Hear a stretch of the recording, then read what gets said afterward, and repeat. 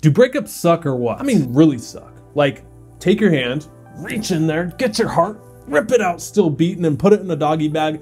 Here you go, like that one scene in Dumb and Dumber. That kind of suck. That raw emotional state that is you. I'm so lonely. And I was reading in a book that actual emotional pain is in the same part of your brain that physical pain is in.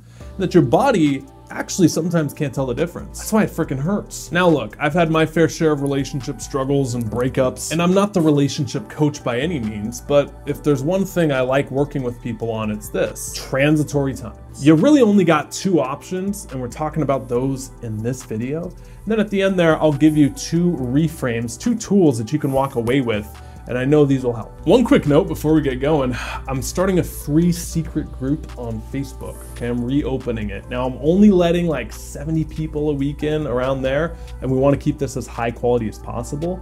So if you want some behind the scenes content, you want some secret sauce we don't share on YouTube here, I'm putting a lot of exclusive content, gonna be going live in there as well. It is first come, first serve, so you might as well put in your request ASAP. Can take a while to approve it, so that's down below. Now I mentioned, you really only got two options after a breakup. Let's talk about the one most people do, and this is the default. It's to stay put.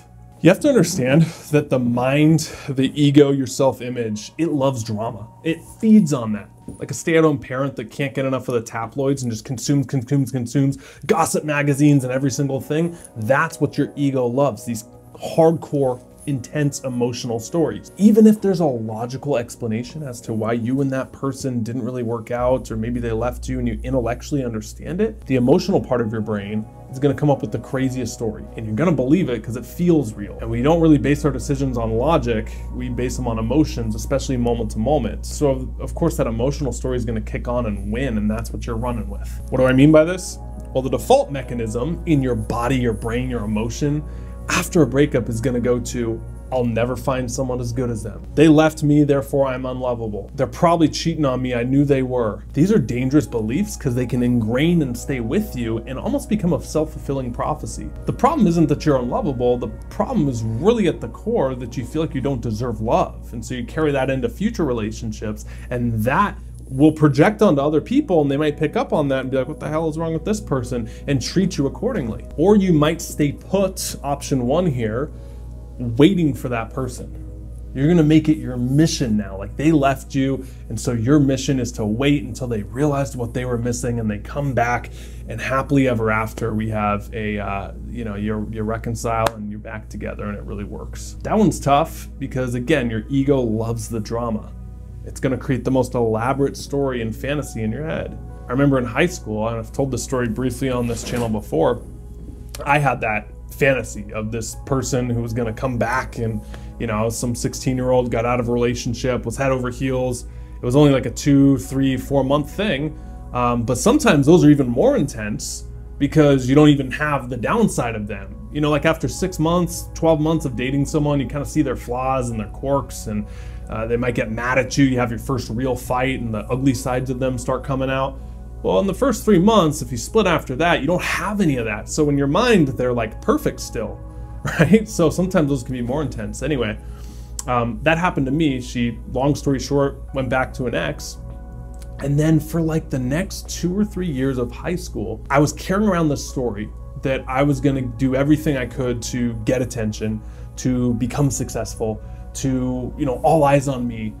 So she'd finally come back and, see what she was missing and say she was wrong all along. And it turned me into this really intense, I don't want to say angry person, but I looking back, I realized how much of the actual experience of life I missed out on just waiting for someone. Because long story short, no one came back. We never talked again beyond that one conversation where she told me she was going back to an ex. And it took me, years to get over that and let it go. My point there is that my ego was telling me, Clark, hold on, do all these things to get their attention and they'll come running back to you. But reality is that doesn't happen. Eventually you're gonna come to the point, and maybe you're in that point now where you're sick of waiting to better yourself, dependent on someone else. And you want to do that for your own self. You want to move on. Side note, I know these two options inside and out. Not only have I been in both and used it, but I've helped clients going through both.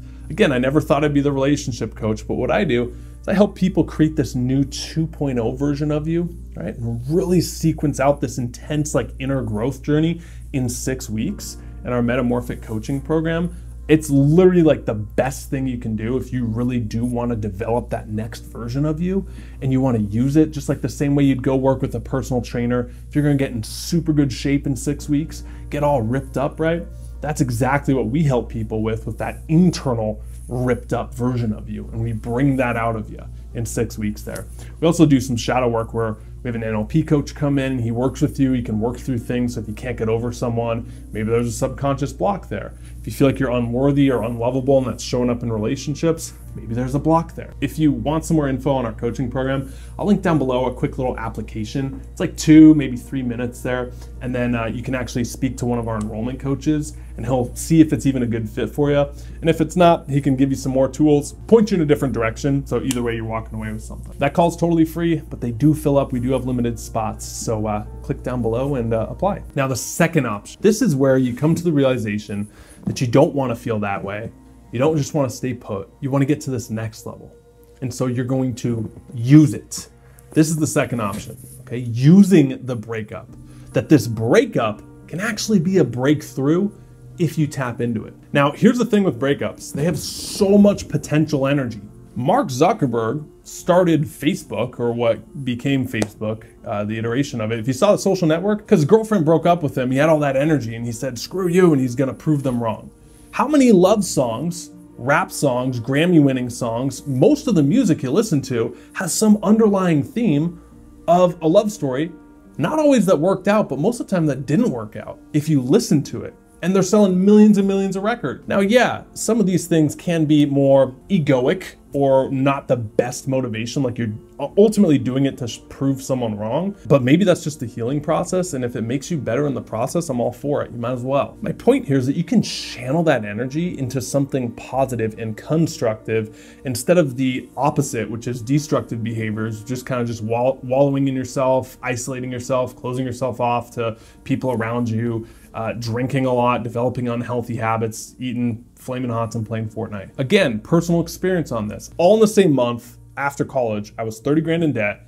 I was living in my mom's basement. I was working like crappy jobs that I just got fired from.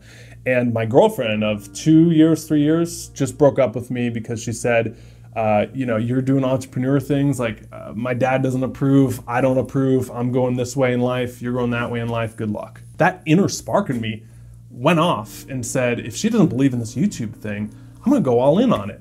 You know, I'm gonna prove to myself, not necessarily to her, but at the time maybe it was, but myself that I can do this.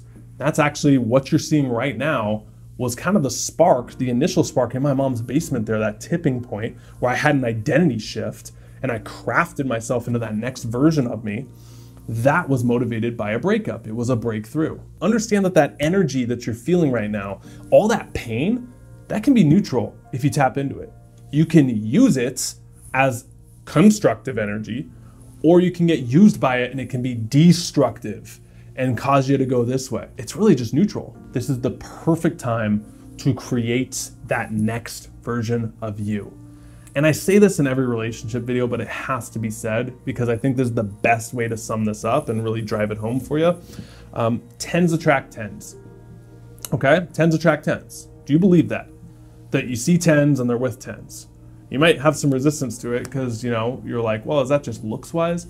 I don't just mean looks-wise. I mean energetically, lifestyle-wise, emotionally, vibrationally, if you believe that.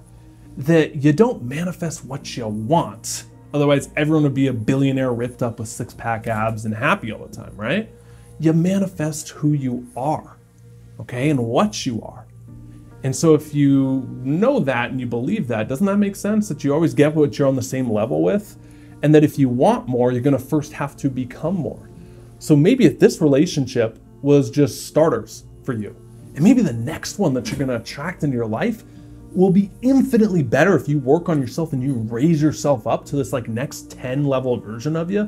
Maybe we're just at a 6 or a 7 right now and we gotta cut a few things off that'll raise us up to like an 8 or a 9, and then the next person we attract is on that next level.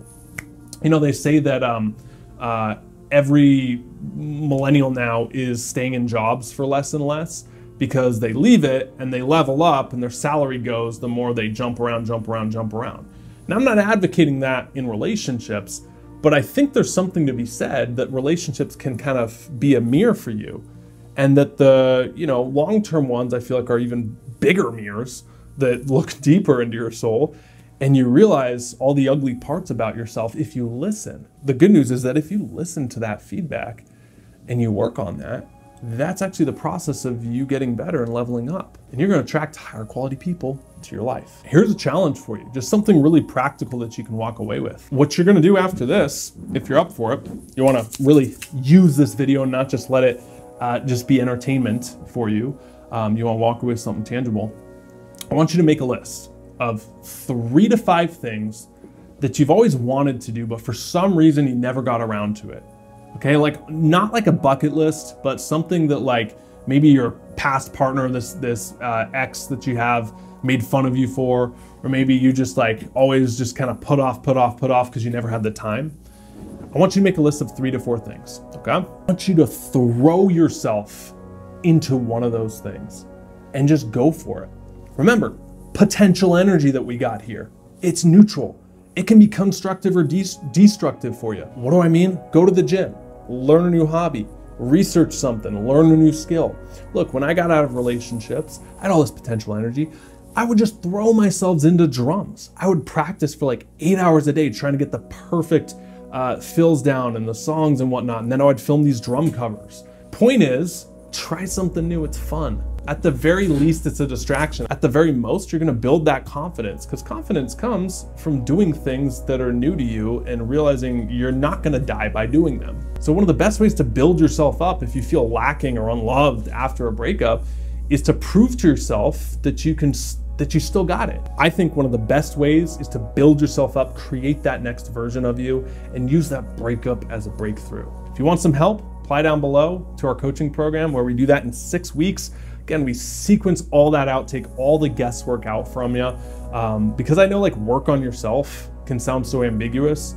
There's millions of self-help books. There's hundreds of thousands of hours probably of YouTube videos giving you advice.